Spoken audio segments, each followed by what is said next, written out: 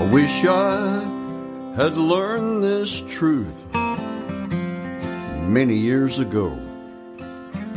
Be thankful for the days, good and bad.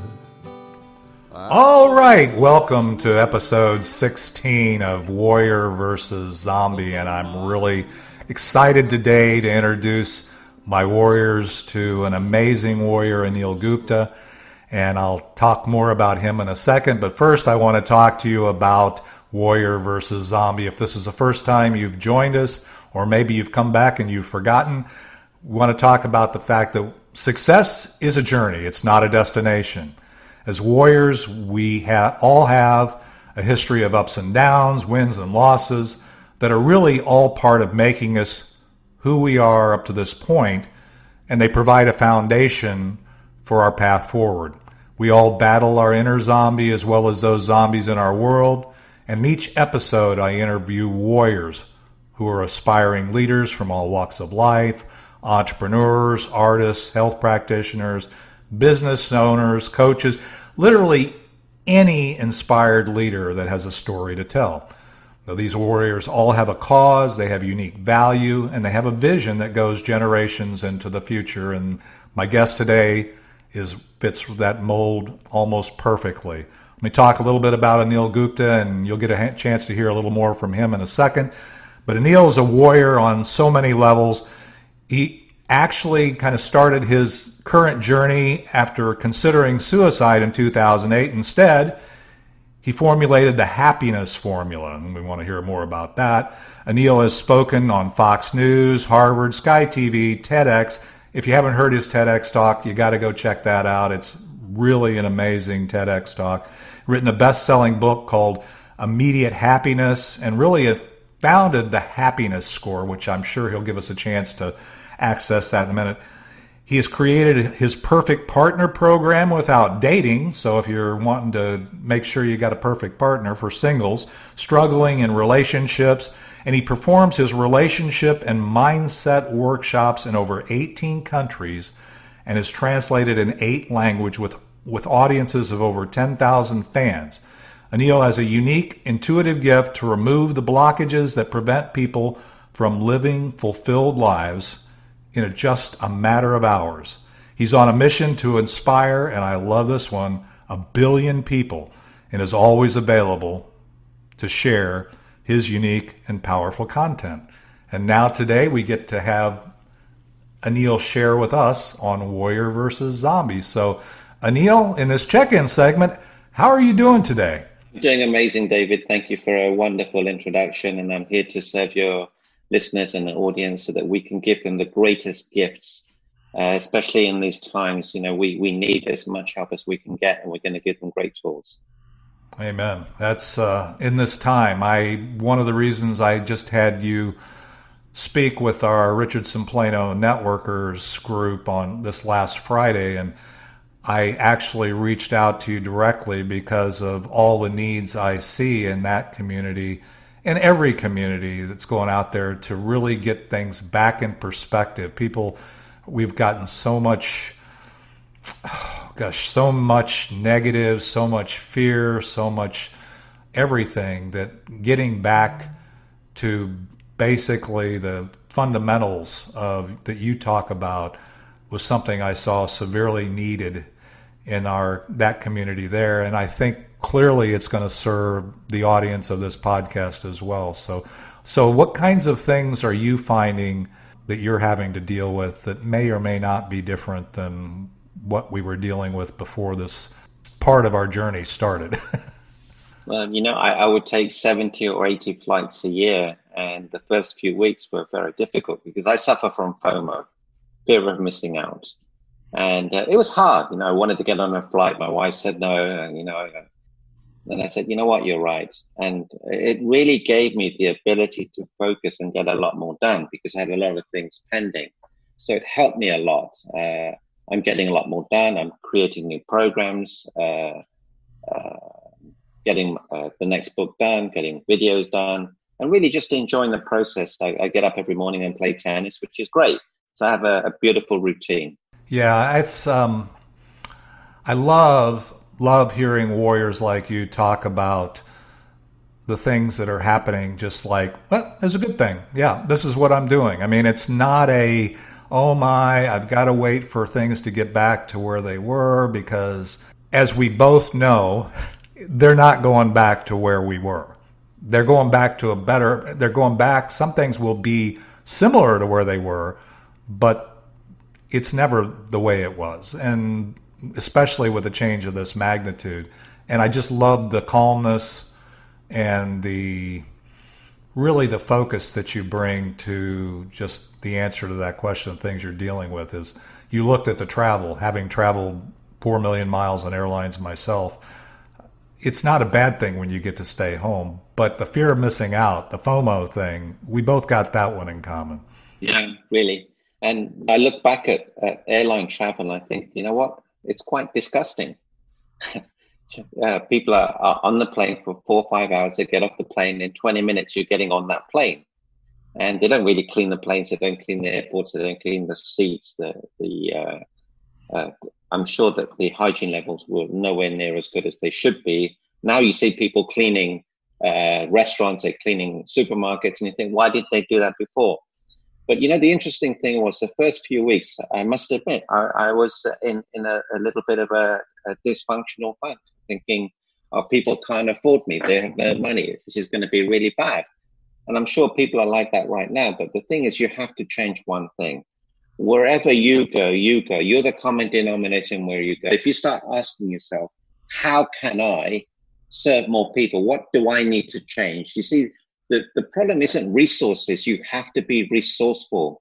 You have to, and people say, oh, I'm going to reinvent myself. No, don't reinvent yourself. Just find out who you are.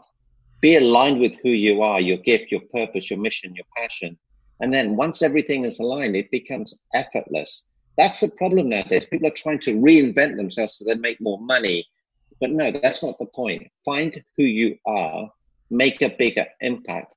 That's your legacy. Oh, man, I love it. We are so aligned in terms of knowing where, why you're here, where you're going. I can't wait to get to the third segment here where we talk a little bit more about that. We're really aligned with that. Well, Anil, we could talk. I know you far too well, and I know how powerful it is to talk to you. So I'm going to actually just take this opportunity to take a quick break. We're going to hear a little bit more of Ricky Jean Wright, and It's Not the Getting There. And then we're going to come back, and I want to hear about your story, the fact that you contemplated suicide, some other things like that are in the introduction that I heard here. I kind of want to hear a little bit more of that backstory and have our warriors in the audience kind of hear how you've navigated up to this point. And so that's what we'll do in the next segment. So listen for a few minutes or a few seconds, about 30 seconds, to Ricky Jean Wright, and It's Not the Getting There. But the miles become the teacher while the student learns real slow, traveling blind most of the time. Wherever you go, it's not the getting there, it's the journey every day.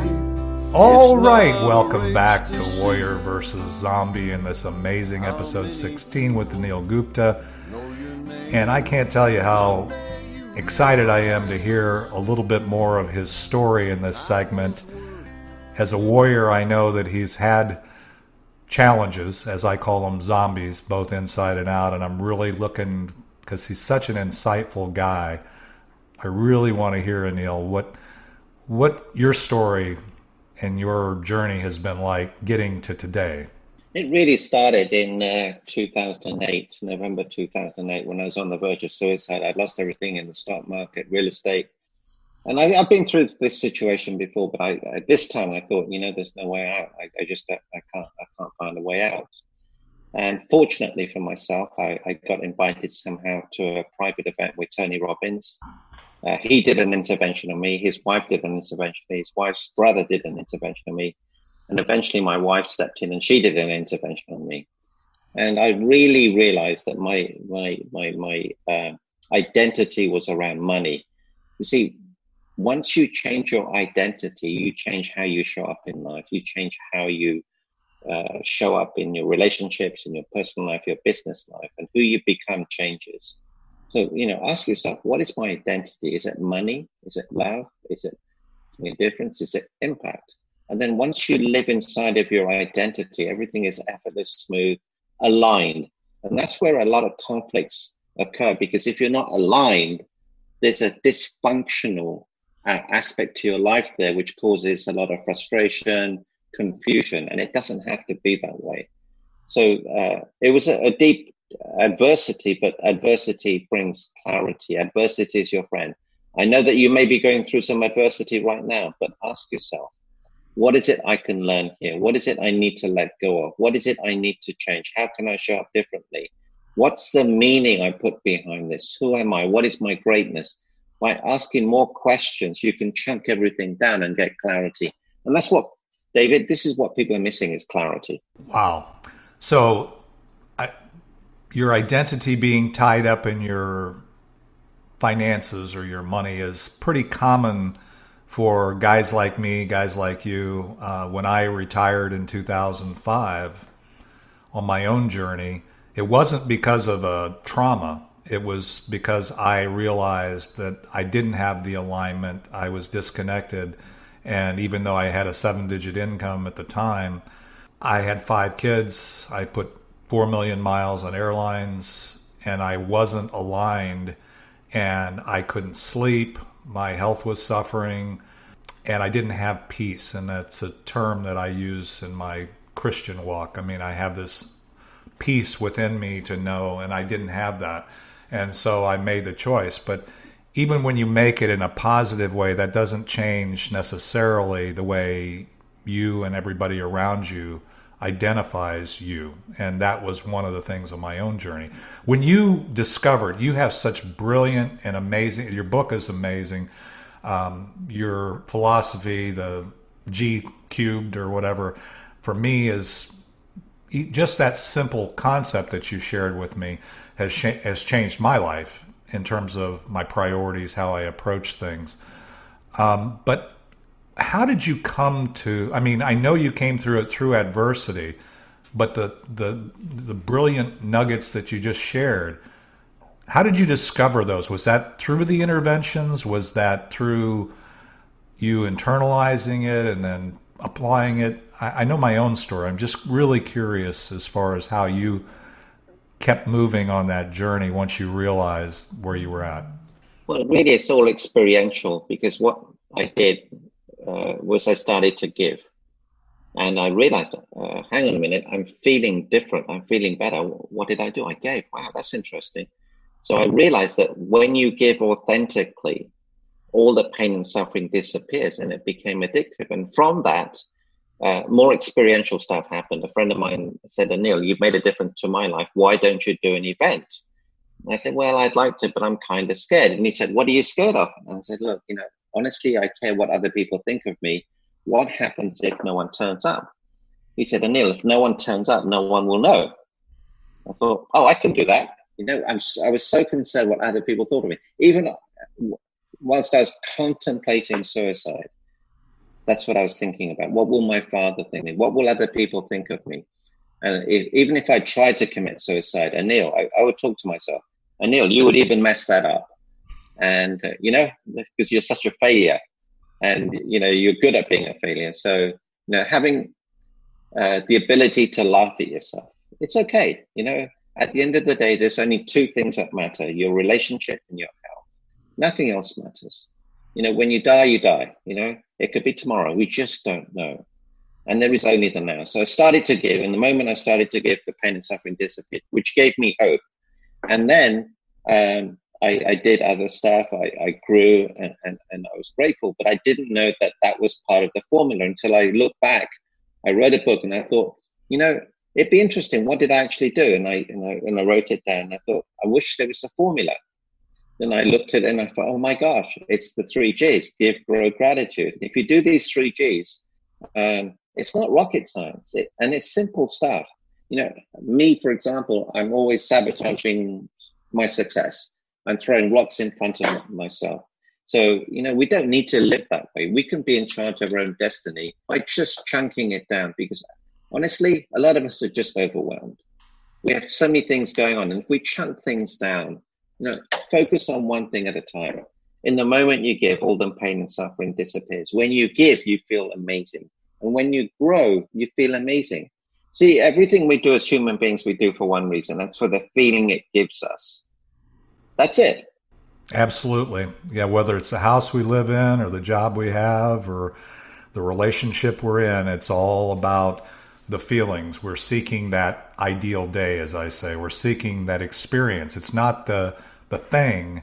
And that's what I had to learn, was it wasn't the 7,500 square foot house and the new cars and living in the right neighborhood and sending my kids to private school and all the things. It was the experiences and the feelings that go with those experiences that was really important to me. And you brought that, by the way.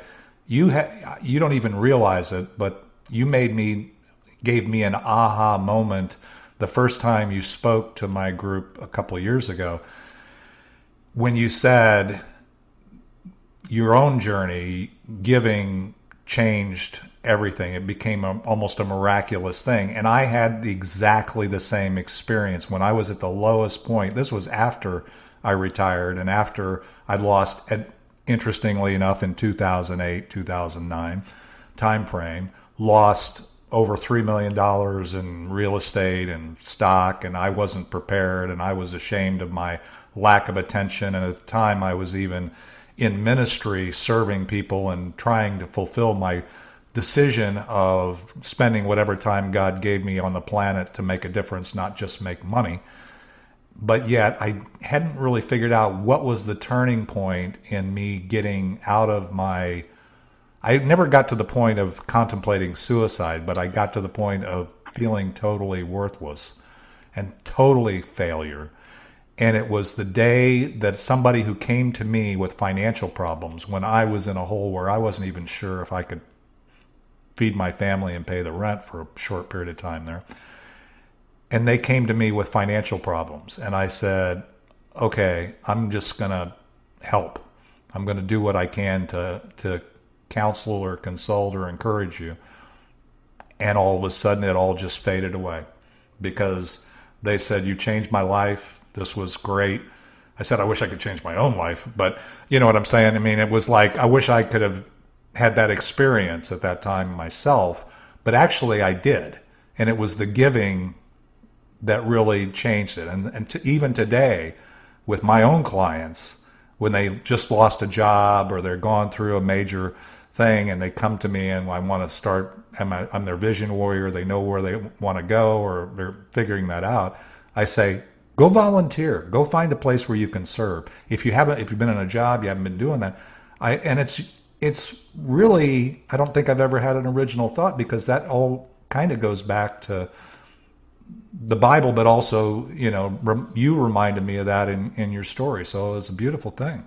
Yeah. It sounds so simple, but there is one difference that people need to be aware of. And it's this: when you give, you have to give wanting nothing in return. And a lot of people are giving, hoping to get something back, some gratification So let me give you an example. This morning I was driving along, I saw a truck driver coming and I thought, I'll let him through. At least he will thank me, because a lot of the drivers in Florida, he didn't thank me. And I thought, Anil, what's going on here?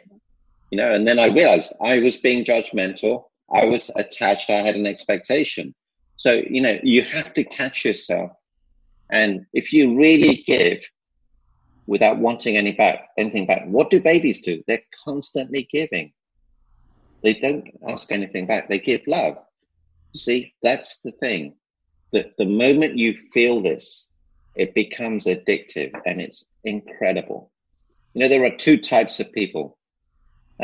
Ones that make you happy when you enter the room, and ones that make you happy when you leave the room. Honestly, when I was younger, people were not happy to see me. And I realized that in the last few days, and I thought, wow, that's not good. But now, hopefully, it's turned the other way around. It definitely has, and I think we're at a good point to kind of land the plane here, because I want to talk about where you are right now. You've done a great job of not only sharing with us where you've come from and where you are to a point and how you kind of got there. So it really is powerful, and I really encourage our listeners to continue to get more information from Anil here. And what we're going to talk about in the next segment is, where are you today? What's continuing to keep you moving forward, the value that I know you're providing to your audience, and this audience I know. And then, if anything were possible, where would this all lead us? And then we'll get back. So right now we're going to listen to a little more, another segment of Ricky Jean Wright, and It's Not the Getting There, and we'll be right back. It's not a race to see how many people know your name. One day you realize time was worth more than the gold. It's not the getting there. When you get there, you'll know. Funny how wisdom and all right, we're back with segment 3 of our talk with Anil Gupta and Warrior versus Zombie. Anil, you've kind of brought us up to the present day, and you've given us so many things, so many warrior nuggets, as I say already, to talk about. But tell me a little bit about what you're doing today in this time, how you're doing it, kind of why you're doing it, and if anything were possible, where would that take us? You know, I've had a lot more time, so because I was traveling so much, I would never get the important stuff done. I would meet people, obviously, and have great connections, but I wouldn't get the administrative work done, the paperwork done, the nitty-gritty, the video. So what I've been doing is focusing on content. I've created a men's group, mastermind, a women's group, mastermind. I'm doing a 3-day retreat. I'm working on my second book. I'm doing videos. I'm serving people. I'm producing content. And I'm getting things cleaned up. Little things, even my computer, cleaning up my computer. We sold 4 computers in the last 6 weeks. They've just been lying around the house. You know, it may not sound like it's an important thing, but it is. Because once you start cleaning out, once you declutter, you'll get clarity. So let me share a story. Years ago, I helped a man, and he said, "Can I help you?" I said, "No, you're good." And one day I asked him, "What do you actually do?" He says, "Anil, I help people write a book." I said, "You know what? Will you help me?" And he did. So he came around my house and he said, "Okay, let's go in your office." And I said, "No, I don't want to go in my office." He said, "Why?" I said, "Well, it's a bit of a mess." He said, "Anil, that's the first thing we need to do." As soon as my office was clean, the book was written in a day. So, for the audience out there, there's something stopping you from being your greatness, from getting you to do things that, you should be doing, but you haven't been doing. And it's just noise. It's clutter. Just remove some clutter. At the end of the day, you've got a few things left in life. Don't hold on to things. Don't have attachments to things. It's not the things that make you happy. It's the magical moments. Life is not about the number of breaths you take, but the number of times your breath is taken away. Wow. Yeah, that is actually, it's interesting because I have attention deficit, and one of the things I've learned is if my office is messy, or even if my house is messy, and there's not an organization to it, if everything isn't in its place, because everything has a place, then it's distracting to me, and it actually does hold me back. So I totally relate to that. Is really, sometimes we say, okay, just go get the sale, or just go do this, and just throw this stuff out there, and it's really like piling more stuff onto a mess. So clearing the mess is not a waste of time. It's not a procrastination. That's one of the things I kept telling myself. Well, that by cleaning out my files and getting my inbox cleaned out and doing all that stuff, no, that's just that I'm just procrastinating on doing what I really need to do. And the reality of it is, it's not true. I mean, what you said is the same thing I experience. Is when I got my files in order and got rid of stuff, minimalized, which I'm a minimalist now, then it was so much easier to focus.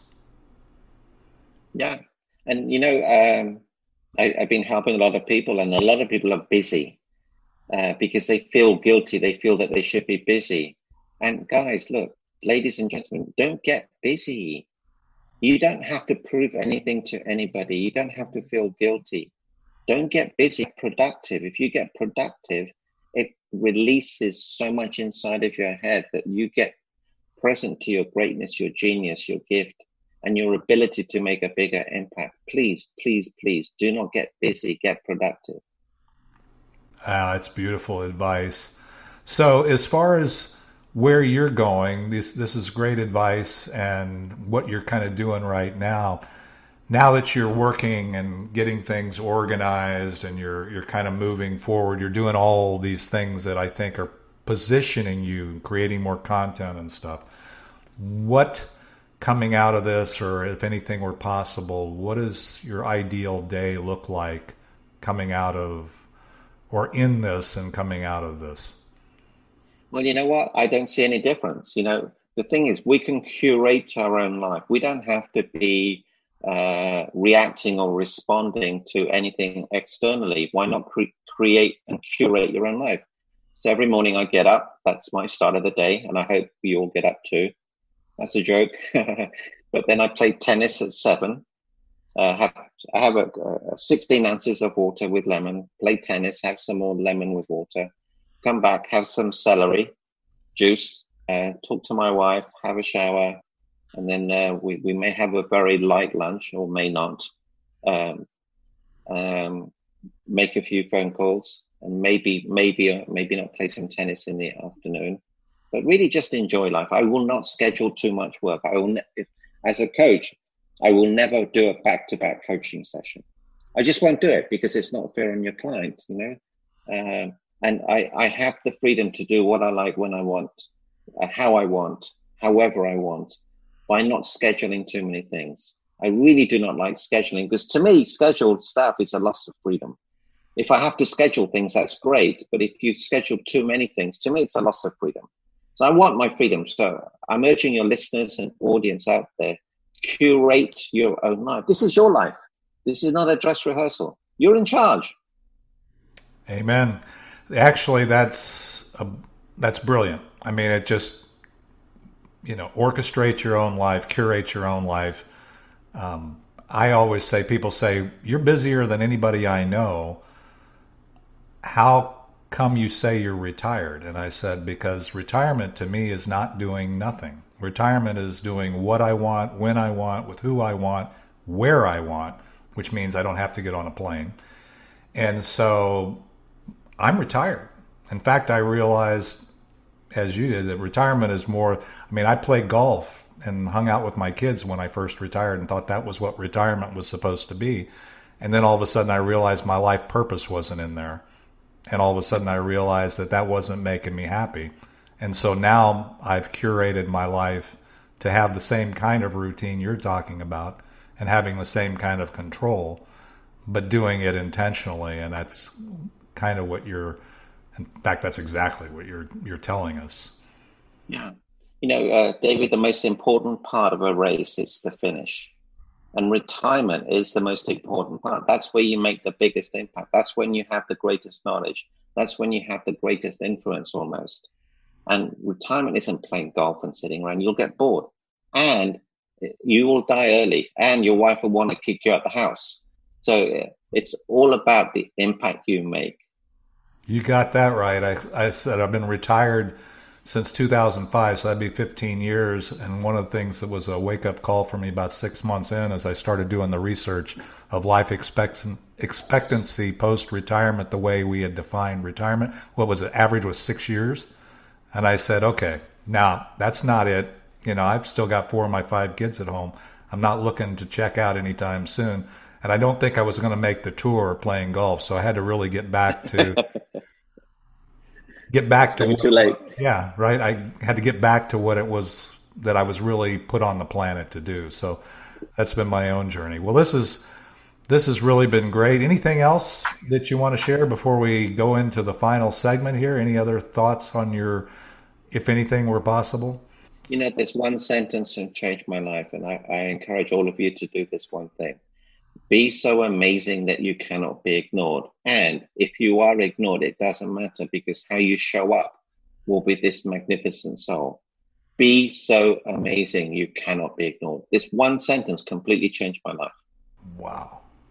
Well, that's a great way to end this segment for sure. So I'm going to shut her down here, and I'm going to hear one more snippet here before we end, and we're going into what I call the land to plane segment. And in this segment, Anil, you've given me so many things and given the audience so many things to consider. But what I'm going to ask you when we come back is what, if anything, that we should take away.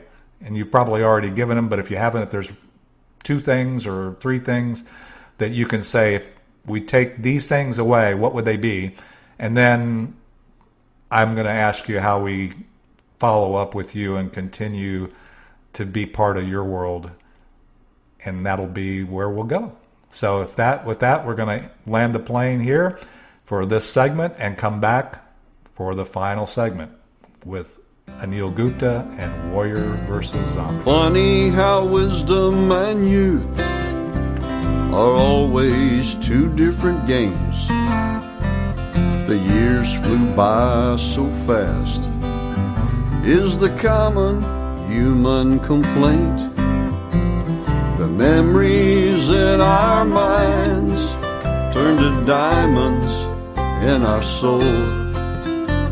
And by the grace of God, on down. All right, we're back for the final land to plane segment of Warrior versus Zombie.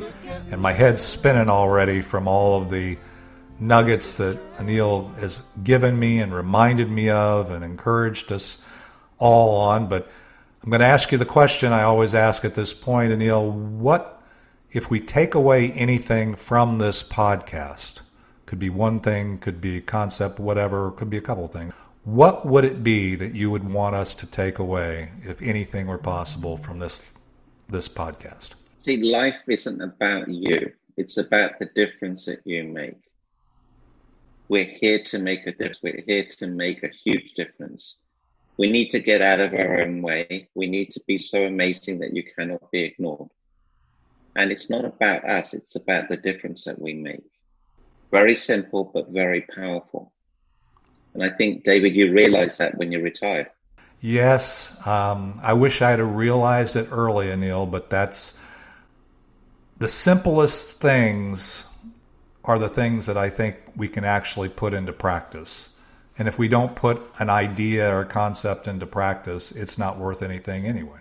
So I love the simplicity and the fundamental nature of what you're sharing with us today, is that it's not about us. We got to get out of our own way, and we just need to move forward. So it's beautiful.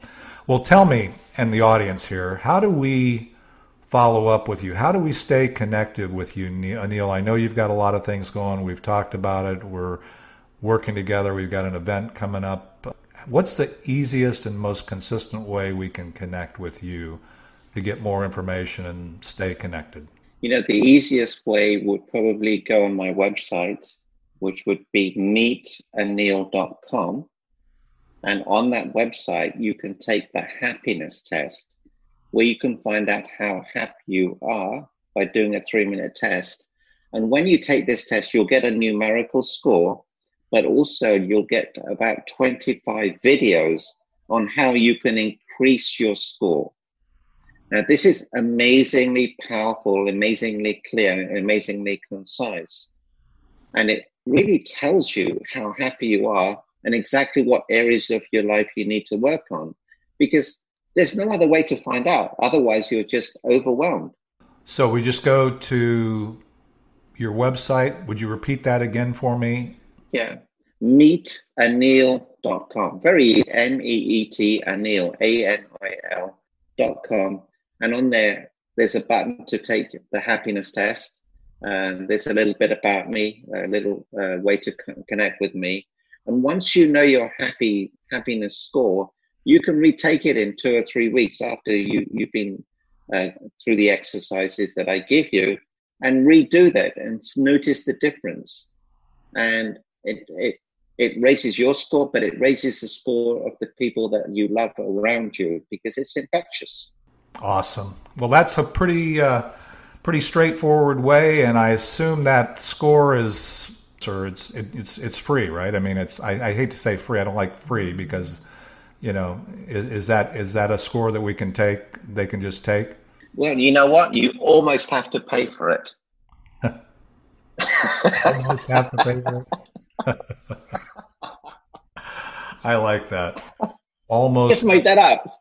I like that. Almost have to pay for it. Actually, it's funny that nothing in life is free, but complimentary is good, and it's always value. And I know when you spoke with us on Friday and stuff, you said focus on value, not cost, and so we always want to be providing value. And for sure, you've done that in this podcast, Anil. I'm so thankful. I'm so grateful. You've given me a lot to be grateful for today. Just listening to you talk, you've reminded me of things, blessings that I've had that I've need to make sure I've acknowledged the blessings in my life and the things going. So, well, let's call it a podcast here. And if you haven't been following us, wherever you're listening to us now, we'll be back next week on Warrior versus Zombie. I'd ask that you like us, follow us, download, share it with your friends, and continue to come and see us once a week for the next episode of Warrior versus Zombie. And again, thank you, Anil. I appreciate your being part of our audience, and I know the warriors that listen to this are going to be saying, wow, that changed my life. David, it's my pleasure. We have a duty to share our gifts, and we have a duty to show up differently. And really, it's my pleasure, because I have no idea the impact it will make. You have no idea the impact it will make, but I know it will. If it affects one person's life, it's worth it. Amen. Well, thank you guys for being here. This has been a great episode of Warrior versus Zombie. I'm so thankful for Anil, and I want you to share this with your friends. This is episode 16, so there's 15 others. And let's listen to the final segment of It's Not the Getting There with Ricky Jean Wright. And you have a beautiful day. It's not the getting there, it's the journey every day. It's not a race to see how many people know your name. One day you realize time was worth more than the gold. It's not the getting there. When you get there, you'll know. One day you realize time was worth more than the gold. It's not the getting there. When you get there, you'll know.